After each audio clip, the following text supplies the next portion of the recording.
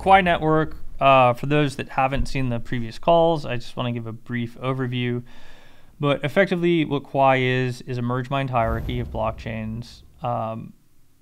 Our hierarchy effectively allows us to create performance subnets because we're incentivizing miners to not only mine blocks, but to also self-organize in a way which optimizes network throughput and minimizes propagation latencies.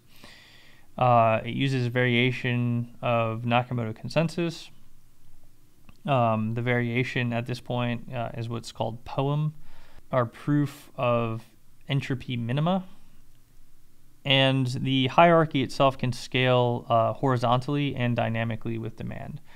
So as demand increases and fills the state of the braid up into the point that it is meeting or hitting against network latency bandwidth limitations, the blockchain itself can detect that and then dynamically add more shards as needed.